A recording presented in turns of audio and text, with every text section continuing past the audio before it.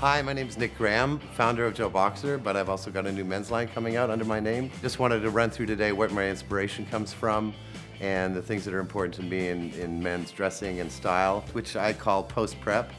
And basically what I think is post-prep is taking the classic combination of British menswear styling or prep school styling and pushing it a little farther.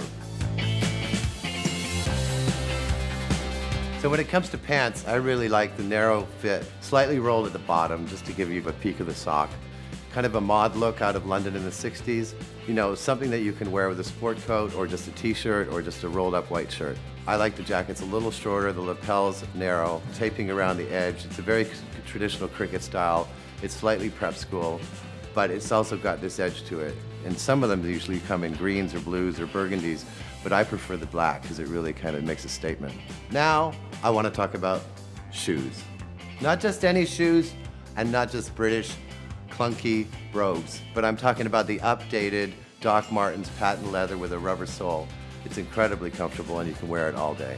I like to wear white socks, and one of the reasons I like to wear white socks is because you'll lose one, you've got another one in your drawer. So that's easy. But it's also important and it's also fun to wear a patterned sock that pokes out underneath your pants, if you're wearing pants. I think it's really important to have a sense of humor.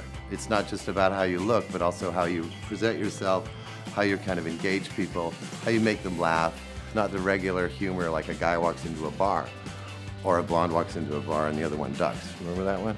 One example of what I'm talking about in terms of post-prep is taking traditional ideas, which is, for instance, this traditional prep stripe tie, and adding what I call my Dog and Bones logo, which is a boxer based on dogs I've had since 3 years old, and then putting a polka dot tip behind it to kind of give you this surprise, this other element of surprise.